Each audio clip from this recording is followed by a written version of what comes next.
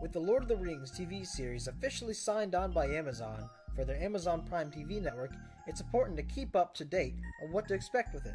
Here are 5 things you didn't know about the new Lord of the Rings series. 1. It is a prequel. Truthfully, if you didn't know this little tidbit of information, then you probably haven't done much research, but Amazon has confirmed that it is indeed a prequel and that it will have more than one season, so good or bad, there will at least be a lot to watch for all of us to enjoy. 2. The Tolkien estate is involved this time with the making of the show. This means that the show should follow more closely to the information in the books, as opposed to the movie series by Peter Jackson, which the Tolkien estate was not incredibly happy with. Maybe they can do better for themselves. Maybe not, only time will tell. 3. There's a 60 to 80 year gap between The Hobbit and The Lord of the Rings Fellowship of the Ring, depending on if the series falls closer to the book or closer to the movies. The movies condense the timeline a bit to make it easier to digest for the watchers. It's a toss-up on which timeline they'll follow, and we'll have to keep our ears open to find out more. 4. Gandalf did not know that Bilbo had the true Ring of Power. He thought that Bilbo had found a lesser magical ring, as these were plenty as the elves knew how to create them. They were taught by the evil Lord Sauron himself, who disguised himself as Anatar, an ally to the elves. It wasn't until Gandalf noticed Bilbo's lack of aging through interrogating Gollum that he learned that the ring was the one true Ring of Power.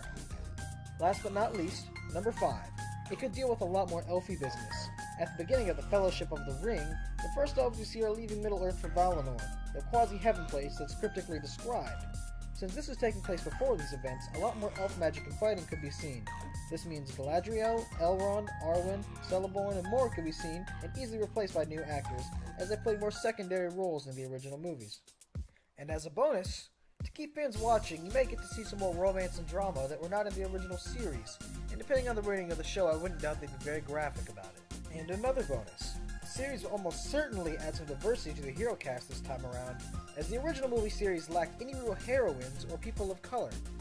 Now all that's left to do is wait and see what new details emerge, like which actors signed onto the show, where will it be filmed, and what characters the series will focus on. Maybe dragons could make a return for the series. Sure, that doesn't seem too canon, but some type of giant monster would certainly be cool to see, and mythological creatures are most of what makes Tolkien's world so wonderful to begin with. Alright folks, we're doing a gift card giveaway on this channel. We're giving away Android gift cards, iTunes gift cards, and Amazon gift cards. All you gotta do to enter the giveaway is like this video, subscribe to the channel, hit the little bell button to turn notifications on, and comment your opinion on the Lord of the Rings TV show in the comments below.